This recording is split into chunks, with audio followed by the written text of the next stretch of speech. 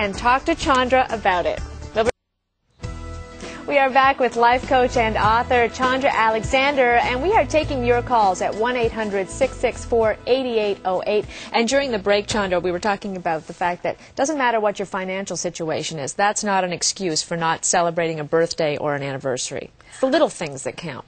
Well, I think that in a final analysis, if you're not getting the big gifts, I think you'll take any gift. You know, sometimes it's the little heartfelt gifts right. that are not picked up at a store that mean the most, I right. think. That means they were out walking, they picked a flower. That means they were thinking about you. Well, I have a client who said to me, I told my boyfriend that if on this year anniversary, if he could just write a letter about, we could exchange letters about all the things that we really like about one another, why we've chosen to be with one another. She said, that's really what I want.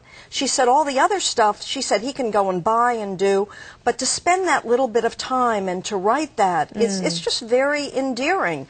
I just think that these occasions are an opportunity to kind of just stretch a little bit. You know, we get so caught up in everyday life, running and going and doing, that to take a little time and to just really focus on somebody that you care about, it means so much. It means a lot to me when someone does it for me. I'm thinking the best gift I could ever get from my husband is not something that he could buy. It would be waking up maybe on my birthday and having a real massage. And I don't mean him laying there. This is the massage I get now.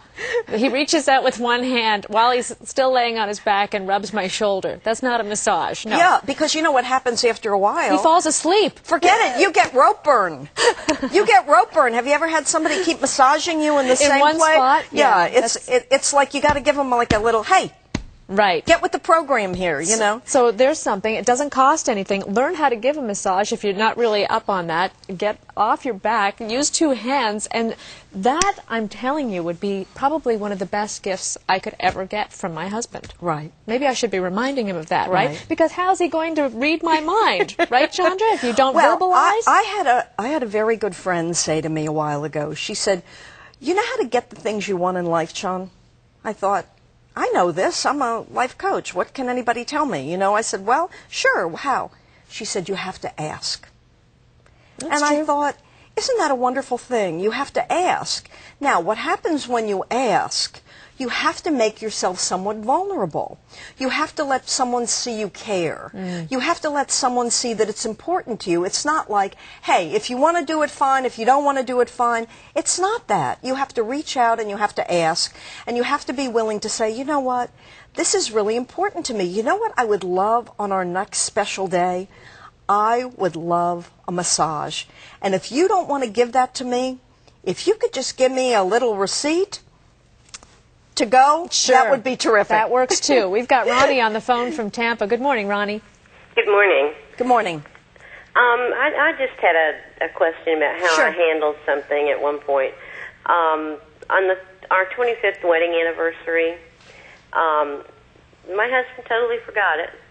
Oh, I'm very sorry. Yeah, and of course, since then, subsequent anniversaries have been forgotten as well. But what I did was, there was nothing planned. I mean, as far as I was concerned, this was a big one. And what's your question? Well, I took off and I went to my girlfriend's house.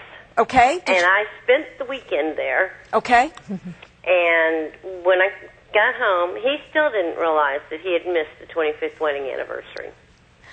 Well, you see, here's the thing. I am assuming, and you correct me if I'm wrong, I'm assuming that this is not the only issue in your relationship that you're not happy with. Is that correct? That's correct. Okay. So lots of times, you know, we focus on one particular aspect of a relationship that doesn't feel good.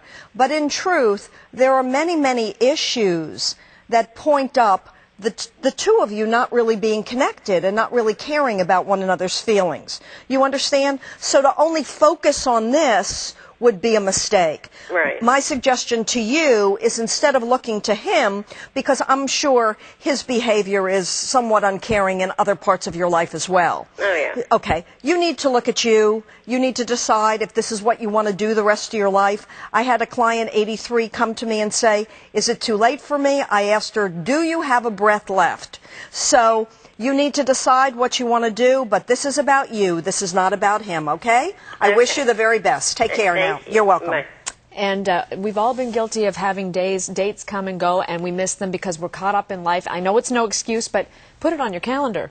Put it on your calendar if it's important to somebody else. That's right. And if you are interested in Chandra's books, her CDs, or would like to sign up for her daily email, you can do that at Chandra's website. It is coachgirl.com. Or you can give Chandra a call at 813-348-9885.